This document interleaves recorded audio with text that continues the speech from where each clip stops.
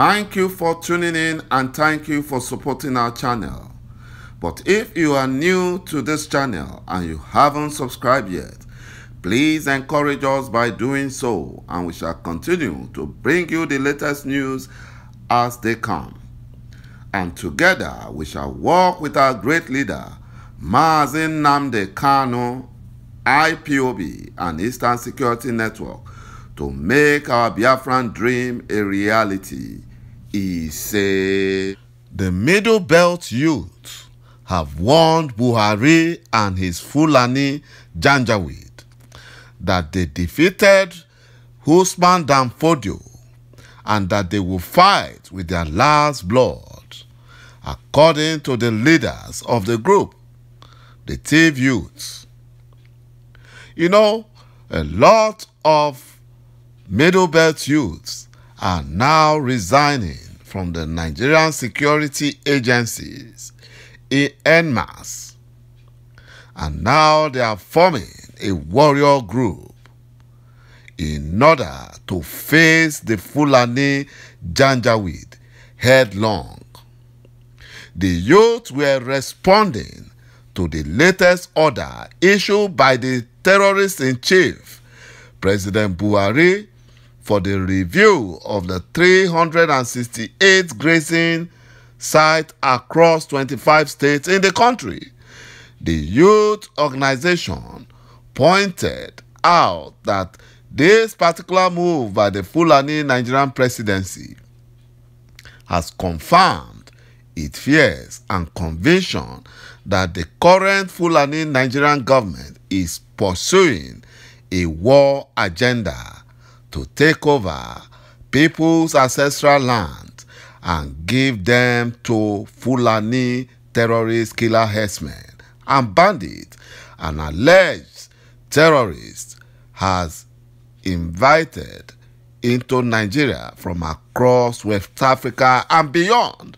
And the Middle Belt military personnel have now seen that the One Nigerian project is no longer viable. And this was what our leader, Mazi Nnamdi Kanu, have been warning them all along. That why should it take them so long to still stay with the Fulani Nigerian military and killing Biafrans? Now, they have seen the plans of the Fulani Janjaweed. They said to Buhari and his cohorts that the Sokoto Jihad started this in 19th century and it failed. The Fulani could not overrun the thief land and other Middle Belt.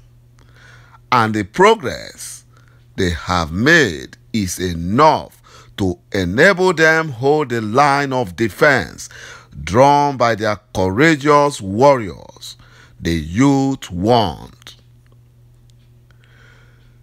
The Thief Youth Organization wishes to tell Buhari and all those anchoring the devilish occupation agenda that not even one parcel of Benue land will be given for grazing reserve. My brothers and my sisters, as a result of this, the Fulani Janjaweed are now in trouble. You know, they warned Buhari that and his presidency that Nigerians can't be taken for granted. You know, this is the same thing our leader, Mazi Nnamdi Kanu, has been telling them all along. And that is what they have been telling them. But they kept quiet. They thought it would never come close to them. And now, the Fulani have shown their true color.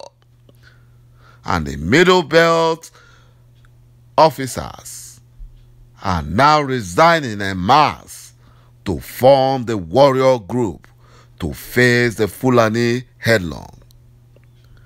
And they told Buhari the history of how the thief defeated Usman dan Fodio. They said the resilience of the thief which saw the defeat of Usman dan Fodio and his jihad warriors at Ushongo Hills in 1808 must not be underestimated. You know, they now have to confess that if they had known, they would have listened to Mazi Nnamdi Kanu, because now they said the manner the Middle Belt people have survived Buhari presidency, which has been fashioned to bring harm to their doorstep, must tell him something about staying in power. They told him that no other nationality has been harangued by the Nigerian state like what has happened to the Middle Belt since 2015, yet they still hold their heads high. You know, that is what they told them. And they warned Buhari that they must be very careful, because the thieves and the Middle Belt are now fully prepared to face the Fulani headlong.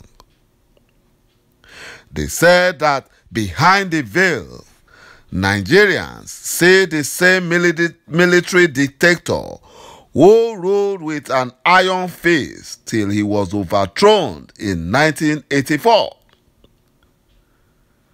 And they said that Buhari has not changed. The smile on his face is deceitful. He's a terrorist. He's deceitful.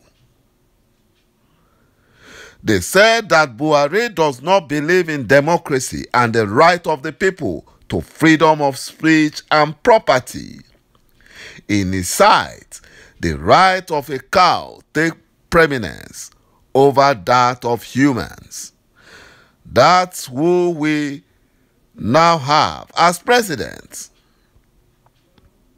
You know, the thieves said, including themselves, they made a costly mistake in 2015. They said that if the country survives till 2023, Thanksgiving service must be held in every surviving home. My brothers and my sisters, you can see that there is nothing called Nigeria anymore. By 2023, all those running around, all the Efulefus, all the Biafran saboteurs, running for political position, running for the fluke 2023 presidency that they think that the Fulani will give to them, whereas the Fulani is deceiving them, there will be no Nigeria come 2023. The Fulanis would have run back to Futajalon. They will run back. They will run back to Futajalon, because Biafrans and the Middle Belt and the Yoruba nations are now well prepared to chase them back to where they are coming from. You know, like the Benue people, they said, naturally, the thieves are in central Nigeria, and while grazing routes can be established up north, they will not pass through Benue. And they are sure that the people of Benue and those from the southeast, that is the Biafrans and the Yoruba nations, will support the Middle Belt to resist the evil genes that is knocking on our doors. The Middle Belt warriors, they warn Buhari that they know that Buhari does not listen to superior advice, but he must know that the quest to divide our land, to offer safe passage to his marauding terrorist Fulani kinsmen, may be the final straw for his presidency. They warned him, they warned the terrorists and the Fulani Nigerian government that Buhari and his gang of Fulani terrorists will have to kill every thief, every middle belt person to make it happen. And that will not happen because the world has moved from his frozen mindset, a thought process that believes in parochial feudalism, religious fanaticism, and fundamentalism, and cows and other livestock spoke easily when blood desecrates the land. They warned him that Benue and the Middle Belt land won't be such land. My brothers and my sisters, you can see that the Fulani Janjaweed are in trouble. They're in big trouble. Thank you, my brothers and my sisters, for watching this video, and bye-bye for now.